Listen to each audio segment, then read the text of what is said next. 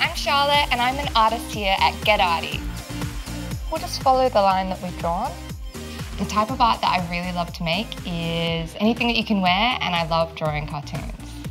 I'm going to follow that triangle down towards his mouth and he's going to have a big smile. I love drawing funny cartoons, or like putting two weird things together, like a duck and an elephant, like a duck-a-fit. Do you know what's better than an elephant and better than a duck? A duck and an elephant at the same time. I also do cartoon voices, and I write for cartoons, and I illustrate children's books as well. Now it's time to outline in pen. So I went to film school, and then I ended up working in animation, and I kind of got into voice acting by doing that, because I was around in studios where they were making Blinky Bill, and they just need what they call scratch voices, so you need a temporary voice, and I would go in and do them, and the people in the studio were like, hey, you're pretty good, do you want to do this for a job? And I said, yes please, I would like to do it for a job. Marsha the mouse is like, oi, Blinky, you come here and say that to my face. Drop bears, real or not? With my voiceover work, when I get a new character, I walk around the house doing the voice, and if I really annoy the people that I live with and I make them laugh, then I know it's a good voice. No, please, it's too beautiful. No, I can't. No. Hi, I'm Charlotte, and it's time to get arty. Your very own pet dragon. Hey, I'm Charlotte, and it's time to get arty. Oh, he's had quite an emotional day. Can be hard being a mouse and finding your cheese in the world. Having a great imagination is a wonderful skill. It allows you to see the world in all sorts of new, fantastical ways. Let me show you how to turn something ordinary into something fabulous.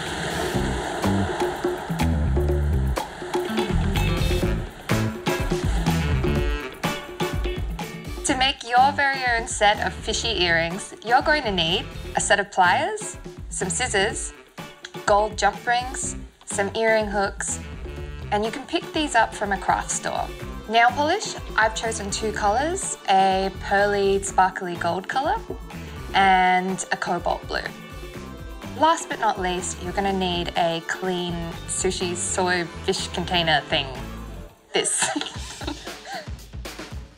The first step is to cut the tip of the soy sauce bottle off. I don't know where it's gone. You're going to need an adult for this next part because we're using some sharp scissors. We're going to use them just to make a hole beneath the fish's mouth on both sides. I've decided to use some nail scissors. Be careful when you do this. And same on the other side. Using your blue nail polish, we're going to cover one side of the fish entirely in blue. Doesn't matter which side. We'll do about 3 layers on both sides until it's a nice solid blue colour. Give it a number of coats and let it dry for a few minutes in between each one.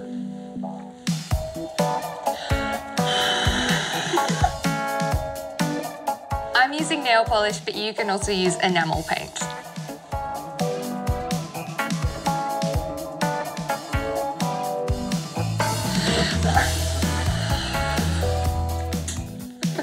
Now that we've got 3 good coats on it, we're going to add some gold details with this one. You're just going to add, with short brush strokes, some gold to the tail, fins, the gills, and the eye. While we're waiting for that to dry, we're going to make the part that goes in your ear and also connects to the fish. Grab 2 earring hooks, 1, 2, and a jump ring. And some pliers. So open up the jump ring with our pliers. Just slip it open. and grab your first hook, slide it onto the jump ring, and do the same with the other one, but have it pointing in the opposite direction. Excellent. And then just close the jump ring up. Perfect. And you're left with something a bit like this. In fact, exactly like this. Thread this through the hole that we made earlier. You want it pointing out the front side of the fish. Just gotta poke it through. It's kind of like you're hooking a fish. And voila! Now all we need to do is make another one for the other ear.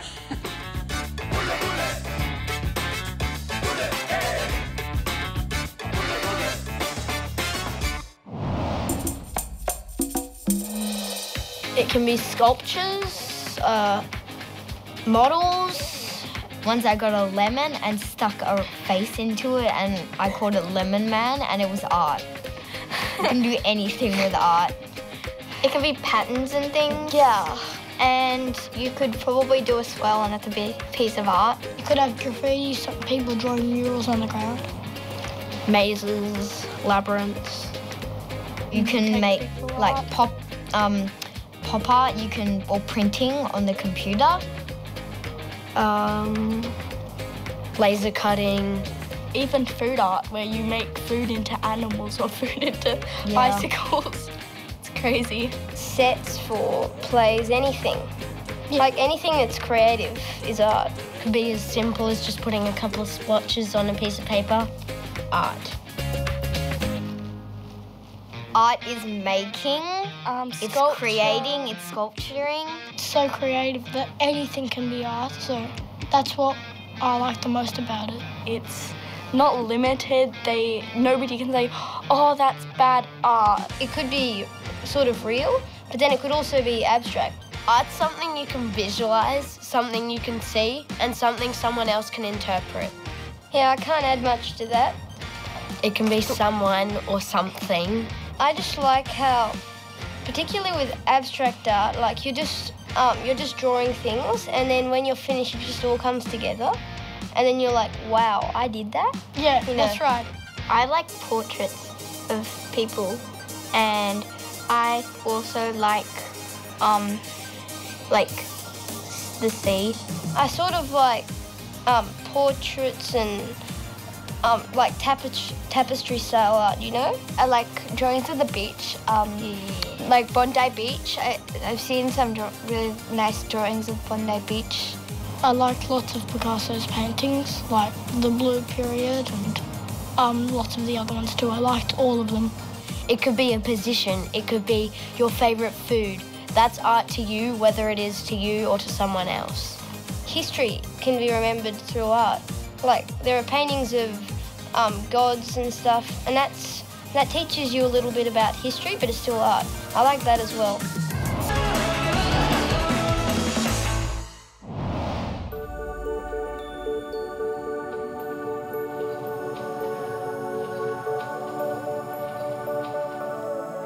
Ever since I was little, I've made my own clothing and came from a big family, so it was always a case of taking second-hand clothes and making them into something for myself. I do anything from sculpture to fashion to wearable art. Most people know it as things like fitness tracking devices, things like that, but also it can be putting tech into costumes, into clothing. So I'm thinking about what the future of what we wear might be and how it can be perhaps interactive or intelligent.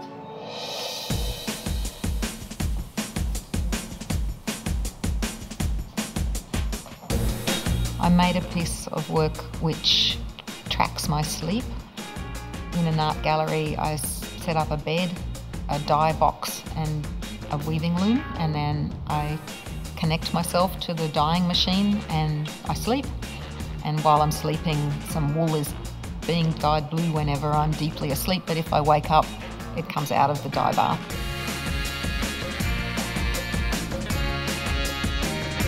And the result is a big stripy blanket, which is the memory of my sleep.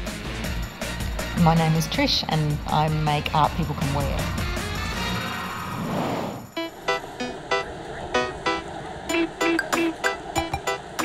I think wearing a costume is all about creating an illusion and transforming from this into a fantasy.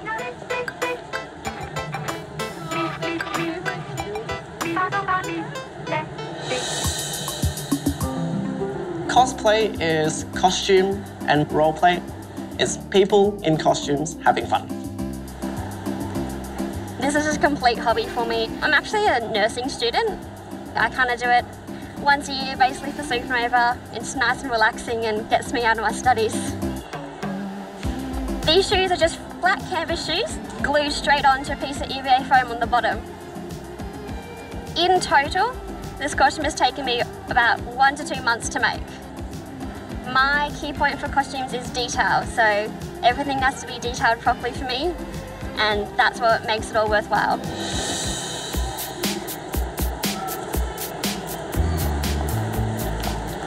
Hi, I'm an alien, and it took me about 5 hours to do this makeup.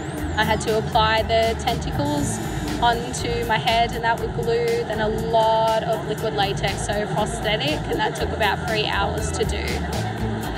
Best part about dressing up is you get to be whoever you want. I just love just being someone else for the day. I think a great costume is one where you can look at it and wonder if it's real. So that's a great costume. I think it's an art form of personal expression. It's great to sort of be able to put it on and go to an event and have people come up to me and say, "Oh, awesome costume, man, like that looks awesome." It's a nice feeling to have, you know, all the hard work that I put into it, someone having some recognition, because I've been working on this costume for about 2 years now. Every single armor plate that I'm wearing, I have made myself from PVC drain pipe that I bought at hardware stores. I'll never be finished with it. I'll constantly be making improvements.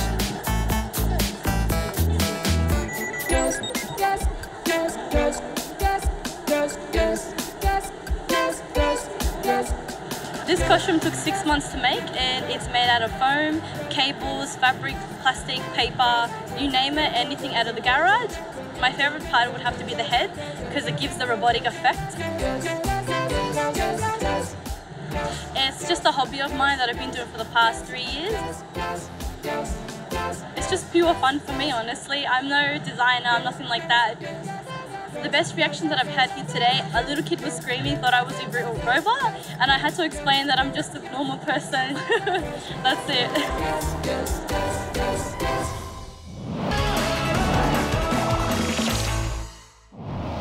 Have you ever wanted to put your own stamp on fashion? Well, I'm going to show you just that by making your very own t-shirt stamp. What you'll need is scissors, paint palette, permanent marker, paint brushes, craft foam, some scrap wood, some fabric paint, wood glue, some old t-shirts and a hairdryer. Now the first step is to draw your design into the craft foam. You can do this by freehand drawing or by using a stencil. I drew up this anchor before.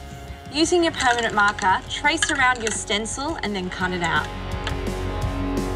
Just make sure you hold your stencil in place so you get the right shape. That's all finished, time to cut it out.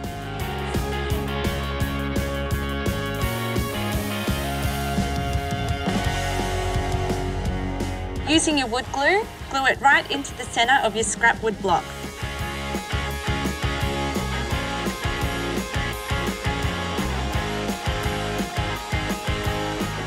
You can repeat this process with as many designs as you like, just let it dry for about 2 to 3 hours.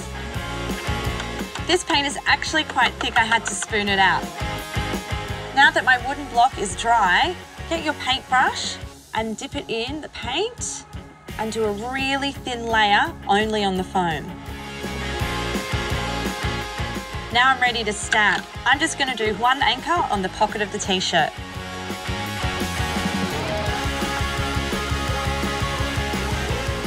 Make sure you line it up and press down firmly.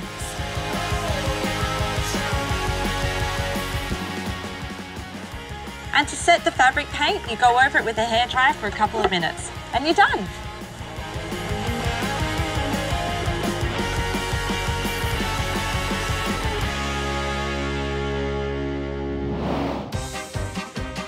I'm Christine Thompson and I'm a milliner. A milliner creates and designs hats. Today I'm going to show you how to change a headband to something a bit more fancy. I'm going to use pipe cleaners or chenille sticks and a few feathers. Feathers can be any colour that you like. First of all, you just sort of pick out a few, like this. I just used pink and purple today and a bit of white. You put it like this. I like yellow, so I'm going to put yellow around it. Wrap it. And because it has wire in it, it's going to stay there, so you don't have to glue it or stitch it.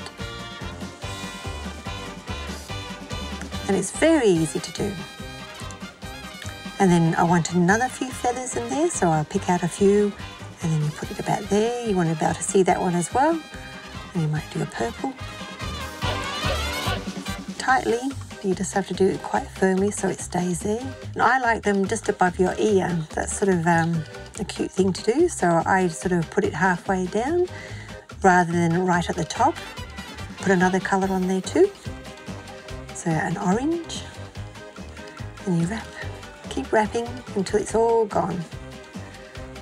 And if you want to put another colour on the other side, you can do that too. Maybe a green on there too, if you like. Bright and cheerful and a bit different, a bit special. All finished. Voila!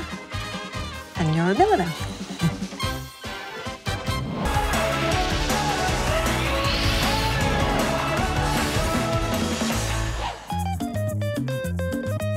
Today I'm going to show you how to make wearable 3D art using a cap, some coloured paints, fabric glue, a sponge, an old keyboard, a ruler and a small paintbrush. So what we're making is pretty much a cap with a bit of paint and some phrases made from a keyboard.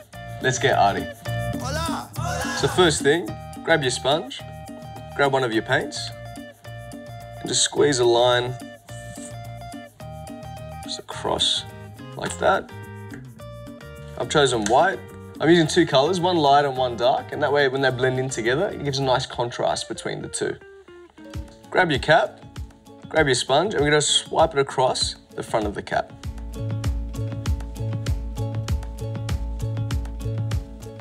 You can always come back to it and brush across.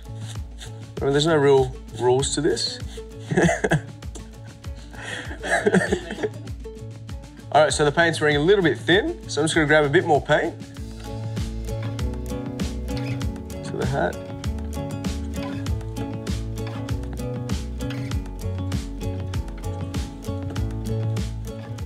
You can see it goes from a dark blue to a lighter shade on the right-hand side. And that's it, just let it sit and allow it to dry.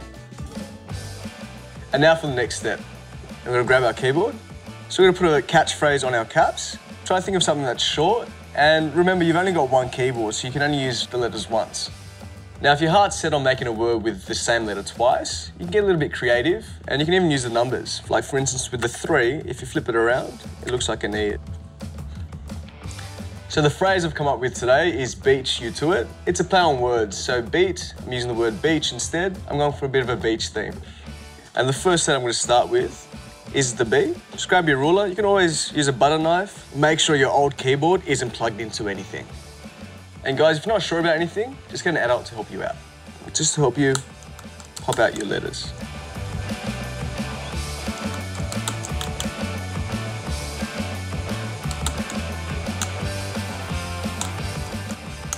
I'm going to be a little bit clever and just use the one letter U as opposed to Y-O-U.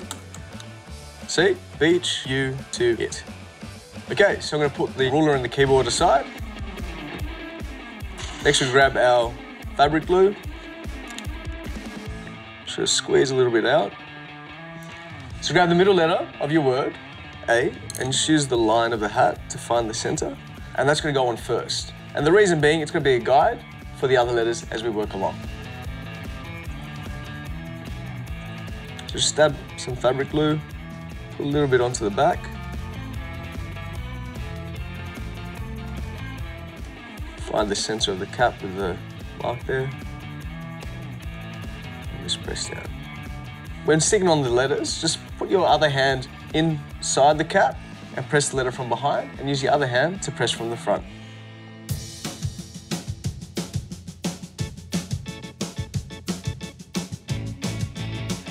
Don't worry if your letters start to slide down. It probably means you need a little bit more glue.